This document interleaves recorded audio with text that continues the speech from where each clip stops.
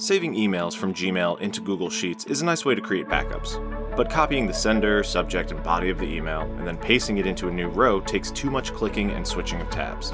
And let's be honest, I make mistakes and wind up copying the same field or pasting the wrong information into the wrong field. So how do I get away from copying and pasting and human error?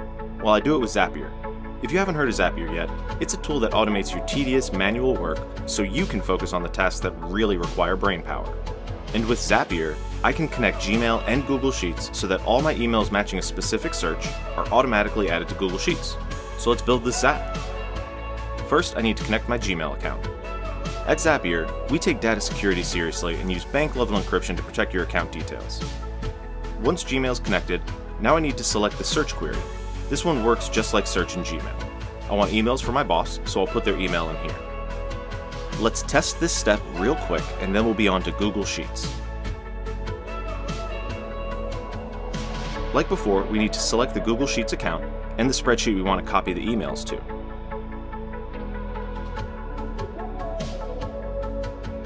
We have another down caret, so let's select the specific spreadsheet and table. This button means we need to do some quick mapping. We grab information from step 1, like subject, from name, and email body, and we plug it into specific fields in Google Sheets.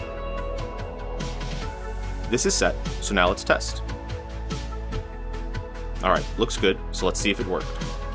And there's a brand new row in Google Sheets with all the information from Gmail.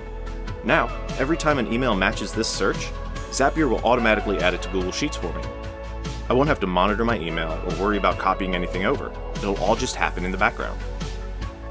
I used a Zap template to build this Zap. They have the apps and actions pre-selected to make setup even faster.